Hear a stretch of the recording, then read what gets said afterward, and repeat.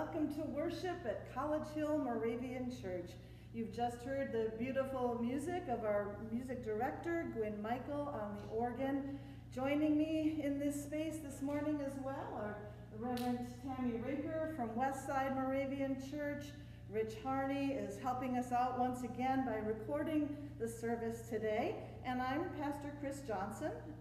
Most of you probably know I'm pastor here at College Hill. I'm glad to be with you today. I invite you to greet one another from the parking lot with a honk of the horn. This has now become my very favorite part of my Sunday. I love that. So glad we are together today. Let me share with you what's coming up in worship this morning so you can be prepared. The first page you'll want to have ready will be page 139. It belongs to the Liturgy for National Occasions. And let me just say, that seems like a strange thing to pray at the end of September. It's not really attached to a national occasion per se. But I think our nation could use some prayers these days. So as we pray that, let's think of it as simply that, a prayer for our nation. And again, it's on page 139.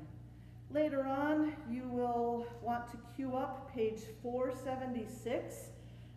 That will be the special music slot. You get to be your own special music this morning. Hymn 476, His Name is Wonderful. And when we get to the conclusion this morning, the hymn will be 583, My Lord, You Wore No Royal Crown. We will be singing a tune that's more familiar than the one printed there, but the words are on page 583. With that, again, I welcome you to worship.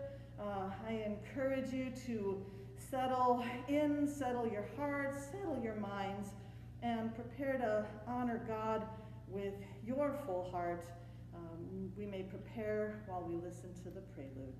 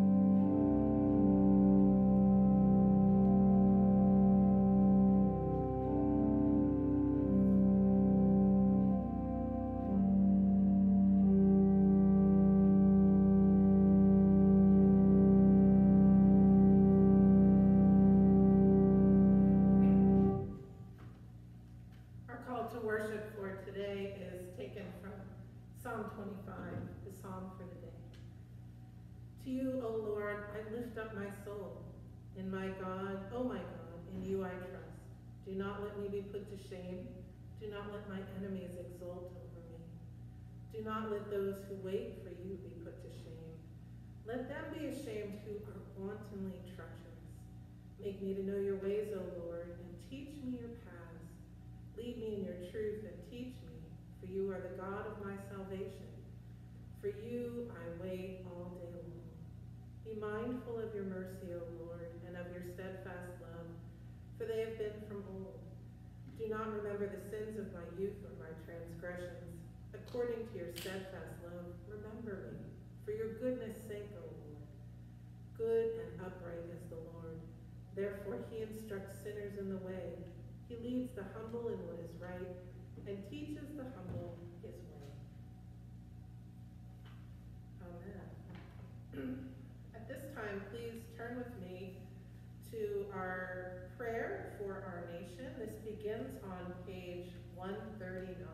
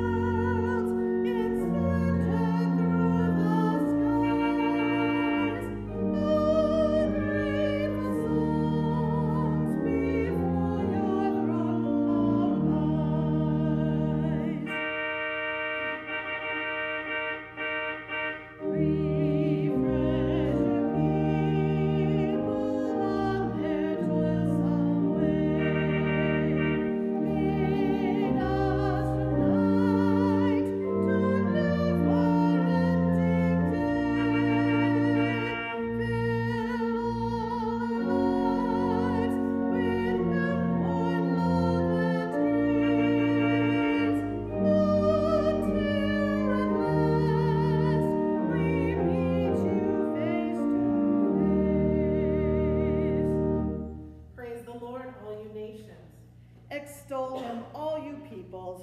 For great is his steadfast love toward us, and the faithfulness of the Lord endures forever. Praise the Lord. The earth is the Lord and all that's in it, the world and those who live upon it. Let all people everywhere that know that the supreme God has power over the human kingdom and can give it to anyone he chooses, even the least important. The counsel of the Lord stands forever, the thoughts of his hearts to all generations. Happy is the nation whose God is the Lord. Praise the Lord. Not to us, Lord, not to us, but to your name give glory. For the sake of your steadfast love and your faithfulness.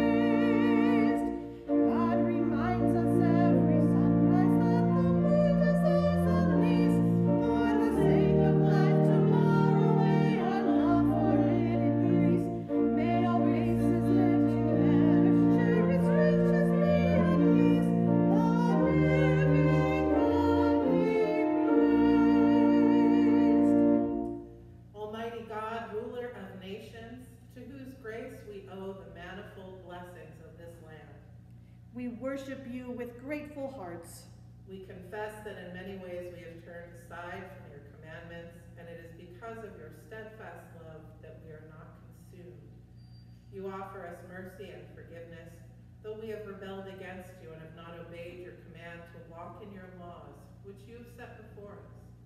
Lord, have mercy on us and blot out our transgressions. We pray, Lord, that you will guide and bless all who are in places of authority, protect them from violence, fill the hearts of the people with respect and love for them, because you have established their authority.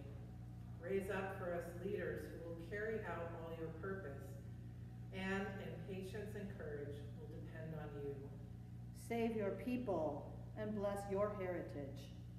Make this nation an instrument for the promotion of peace, freedom, and righteousness. May it be a haven for the oppressed of other lands, a home of happiness for all who dwell within its borders, and may our commitment to liberty and justice for all be preserved for the generations to come. Hear us, gracious Lord and God. Guide us and our leaders through the spirit of Christ's love as we struggle with matters of teaching and learning, home and family, health and security, work and justice. Turn the hearts of all people to you that they may seek eternal life through Jesus Christ, who redeems us and our world. Hear us, gracious Lord and God. Grant wisdom to those who are of the family of faith. Enable us to accept the authority of government for your sake, ready for every good work, abstaining from every form of evil, and paying to all whatever is due them. As citizens of this nation, may we bring credit to our Savior in all we do. Hear us, gracious Lord and God. Grant to the people of this and all other lands a love and peace and order, that the nations shall learn war no more. Hasten the day when the kingdom of the world shall become the kingdom of our Lord and of his Christ, and he will reign forever and ever. Hear us, gracious Lord and God. Amen.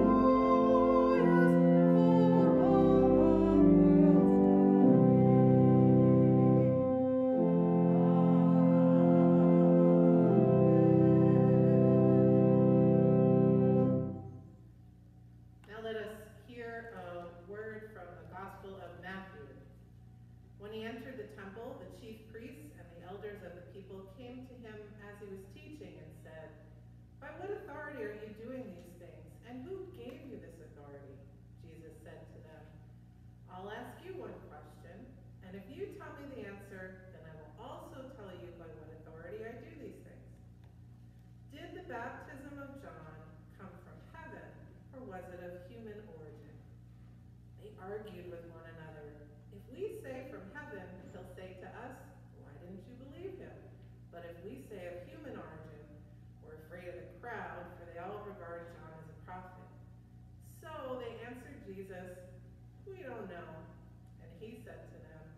Neither will I tell you by what authority I'm doing these things.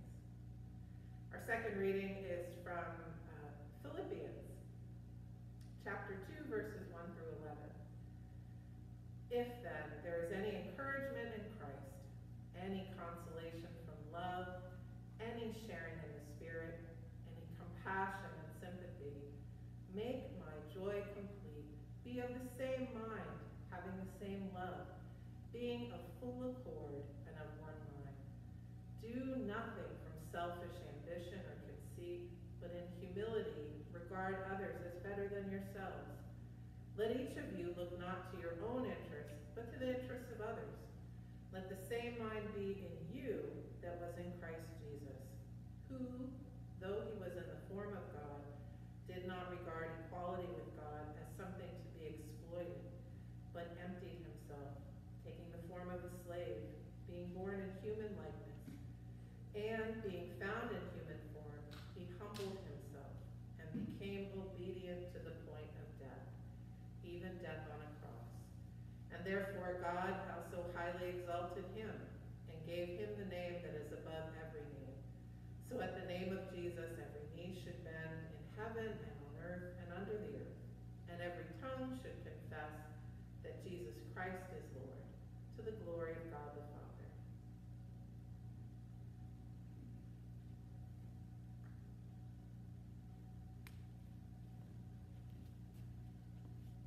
Please turn in your books of worship to 476, and we will sing about that wonderful name of Jesus. We'll sing, His name is wonderful.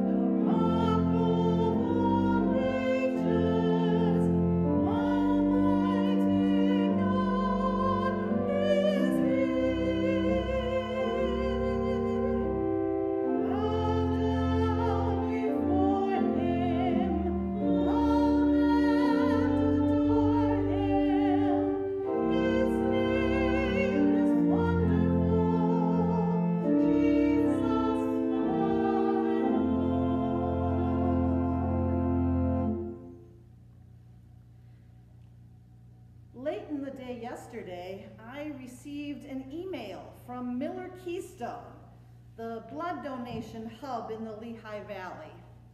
Because of multiple recent traumas, it said, the emergency blood supply is nearly exhausted. So extraordinarily, Miller Keystone opened this morning, Sunday morning, 6:30 a.m., and urged donors to come in to alleviate the critical situation. They will remain open until 1:30 today in case you want to stop in after worship. But they are also looking for donors to call and schedule weekday appointments, and that would be ASAP. They're looking for all blood types, and they are especially interested in your blood if you happen to be O negative or O positive. If you are able, please step up. And especially if you've never done this before and you're at least 16 years old, this would be an excellent week to start. Donating blood always strikes me as a magnificent example of the concept that gets described in Philippians 2, and particularly that 7th verse, which speaks of Jesus' willingness to empty himself of himself in order to be entirely receptive to God's will. To empty oneself of a pint of blood seems like a slightly sacrificial devotional act in honor of Jesus, who demonstrated complete selflessness. In the scheme of the lectionary readings throughout the church year, actually the 3-year schedule of that, this Philippians passage gets regularly matched up with Matthew's message in the 21st chapter. And that's where he introduces a conversation about the concept of Jesus' authority. And to me, when you put those two together, the pairing emphasizes not just that Jesus has authority, but how Jesus uses his authority.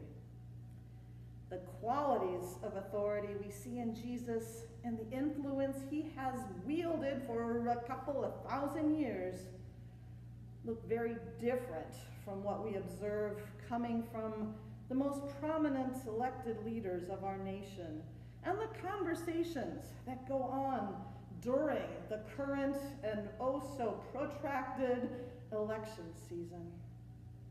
I don't have to tell you that things are kind of ugly out there. But if you're tempted to look away because it is ugly, let me give you a reminder from the Moravian Covenant for Christian Living that we, as Christ followers and as citizens of this nation, because of those things, it is part of our faithful witness to be engaged in the process. I'm going to quote from the Covenant for Christian Living. It talks about our civic responsibility, and it says, "Considering it a special privilege to live in a democratic society, we will faithfully fulfill the responsibilities of our citizenship, among which are intelligent and well-informed voting.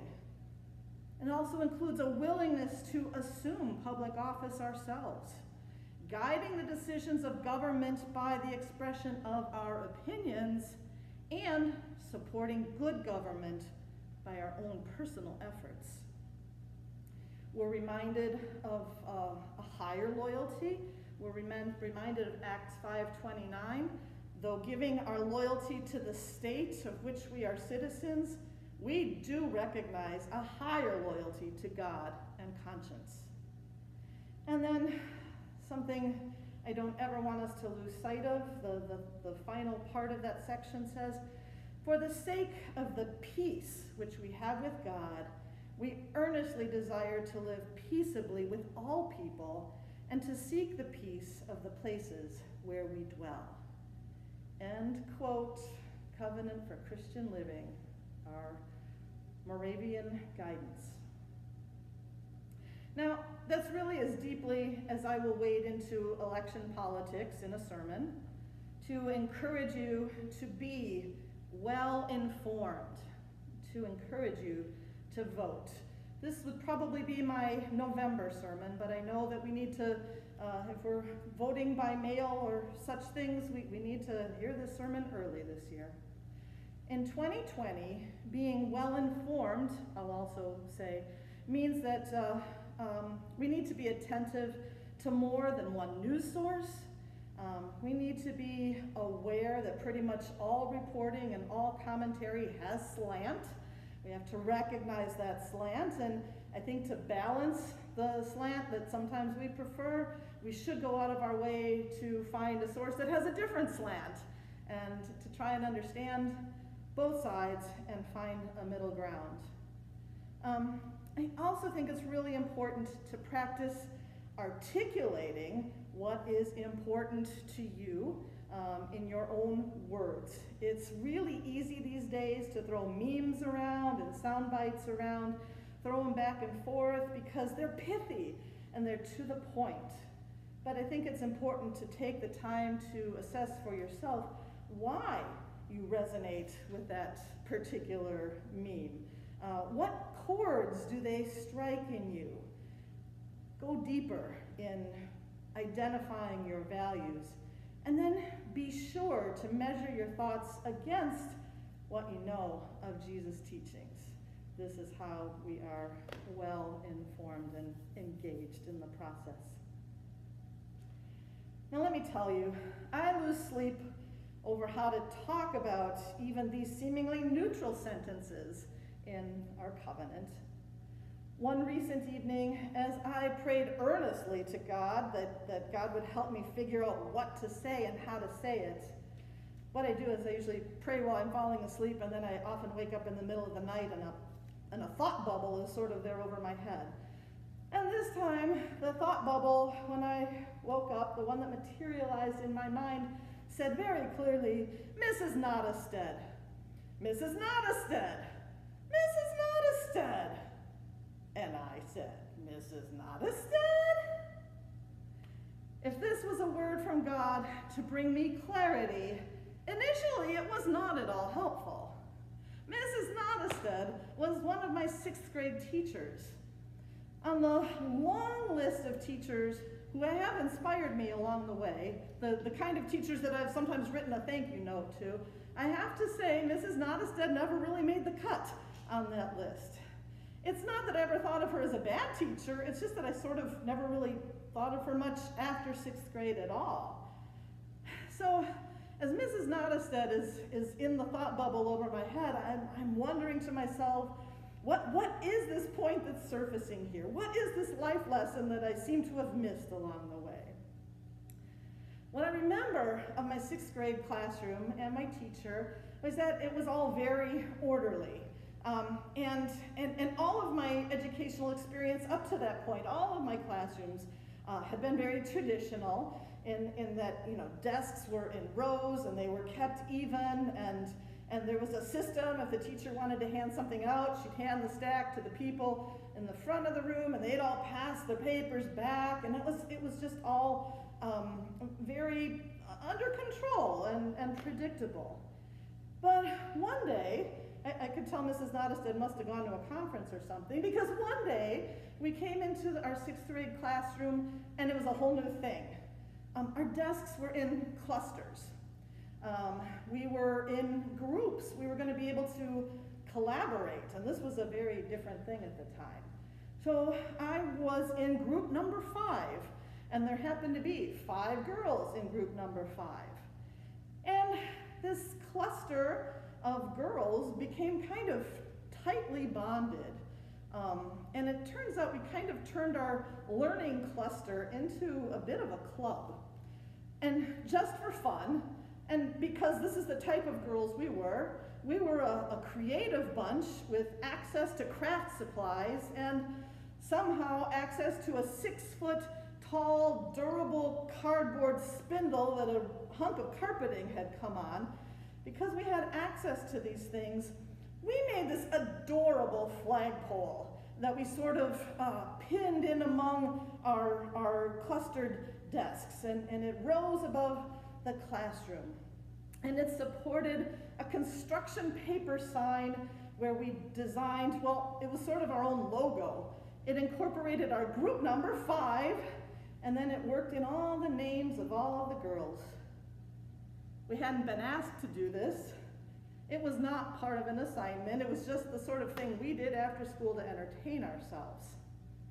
So we installed this flagpole, and we were allowed to display it for a few days. And then the weekend rolled around, and when we came back to school on Monday, the flag had been removed. And the clustered desks had been all placed back in well-defined forward-facing rows. Learning experiment over, apparently. But it wasn't just that. Mrs. Nottestead called our parents. She had them come in for conferences with her, as if we had done something awful that was going to be on our permanent records. And I was mystified. I could not figure out what we had done wrong, what I had done wrong.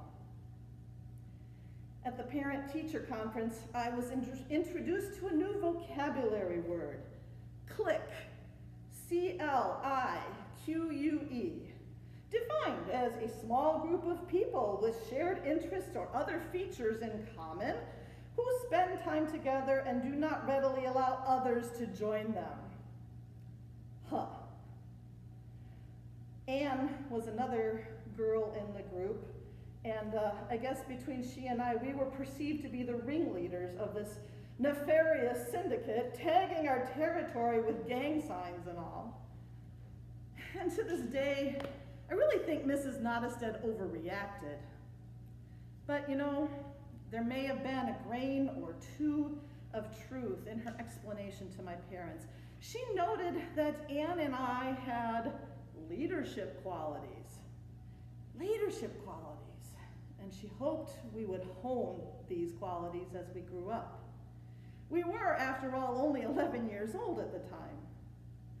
But the way we were exercising this leadership, according to her, it was building animosity and discomfort in our classroom. The tight peer group we were knitting appeared to be exclusionary, and that was contributing to a hostile environment. Now, it would be another 30 years before Tina Fey would bring the movie Mean Girls to life. That was an adaptation of the sociological study called Queen Bees and Wannabes. But I think Mrs. Nottestead was sort of ahead of her time in this, and that's exactly what she was trying to nip in the bud, this privileged status, this too much ego, bullying behavior. My leadership qualities needed to be channeled differently, channeled in a way that led to inclusion and belonging for everyone. I don't recall Mrs. Nottestead actually helping me develop those qualities in a positive way, and so maybe that's why she doesn't make my list of inspirational teachers. But as I think about it, maybe she was a lot more influential than I ever realized. A little ironic twist on the side, when I moved on to junior high, I became the victim of some psychological bullying from some actual mean girls, and it was just really too bad Mrs. Nottestead wasn't on watch in those days. It's too bad, too, that Mrs. Nottestead hasn't been on watch throughout these recent years as the fabric of our society gets battered, kind of like the construction paper flag crumpled up and tossed in the classroom trash can. Case in point, I spoke with my dad this week. He lives in an enormous retirement community in which people typically move around in golf carts. That's their main source of transportation. And he told me the other day, he was out doing some errands. He was on foot. He was doing some errands around town, and he described a large group of enthusiasts for the presidential candidate he does not prefer, and doesn't matter which side. But in those, in this golf cart parade, there were so many folks there. It grew so large that it seemed to kind of embolden the folks in the golf carts, and it kind of turned into a rowdy gathering. And Dad said he began to kind of feel unsafe as some of the behavior turned really menacing. These people in golf carts were menacing pedestrians. Now, my dad is no shrinking violet. He is quite good at throwing hand gestures that I don't always approve of. I often tell him that God's probably not terribly proud of him when he does that. But that's not what he was doing this day. He felt bullied by a mob. This makes me slightly worried for him. He can take care of himself, so I'm not overly worried. But more than that, it makes me deeply sad. This is, however, not anything worse than what Jesus knew. Because the conversation about where his authority comes from, that passage out of Matthew, that was a political conversation. That was about entrapment. That was about figuring out where the power was situated and trying to come into alignment with it. And that conversation happened just days before Jesus was executed. And that happened just days before Jesus' life was emptied out deliberately. And that happened as Jesus allowed it to happen, selflessly. And that is how Jesus exercised authority. Let's join in prayer. Holy One, we have already this day prayed for our nation, which is in a really tumultuous phase. And we pray that we are reminded always that you are our ultimate authority. And when we make decisions about how things are done in our communities and our nation and our world, we pray that we remember that you are who we elevate. And we take that into consideration. We take you into consideration with all of our decision making.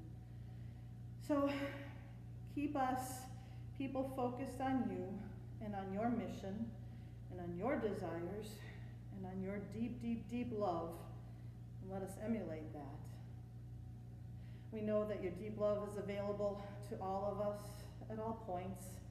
And we think and we hold in our hearts those who need special doses of it, those who are ill with chronic conditions and with new conditions and concerns. We pray for those who are grieving, who are sad by losses in their lives. We pray for those who are lonely. We pray for those who need inspiration just to move forward. We pray, Holy One, for those who are hungry for food and hungry for knowledge and hungry for spiritual growth.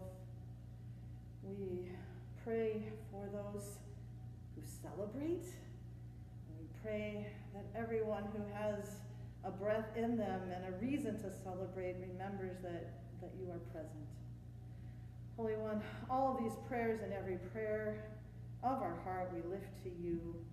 We pray in gratitude for your greatness and your wonder, for your authority, most especially for your love. And we do pray always, always in your name. Amen.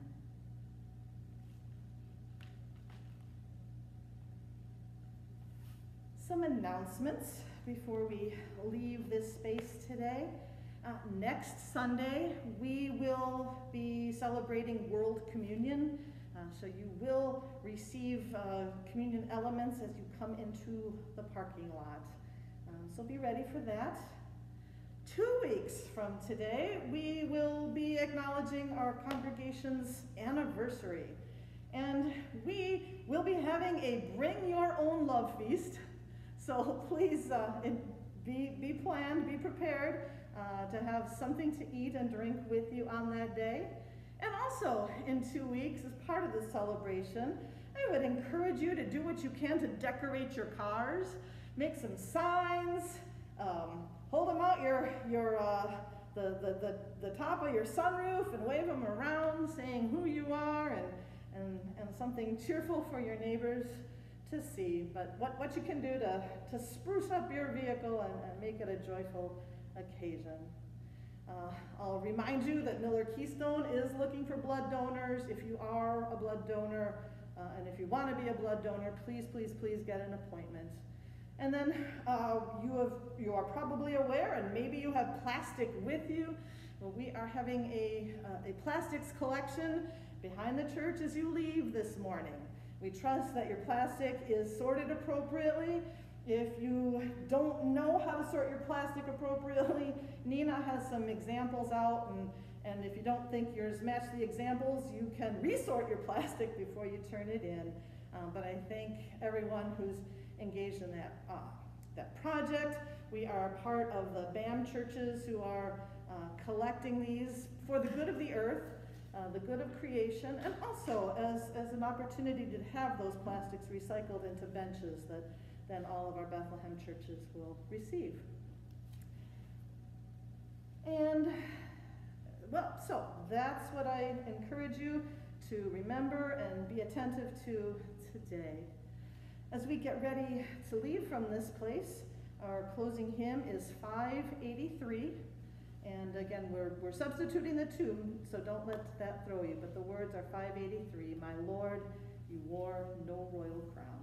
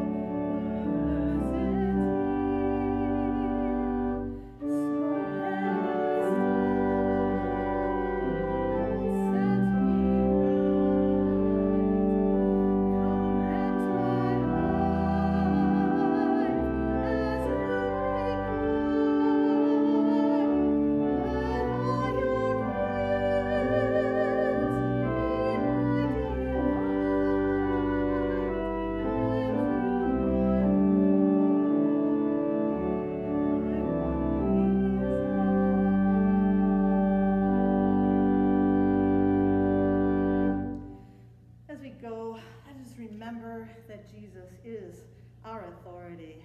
And let us remember how Jesus used his authority. And let us go and be like Jesus. Amen.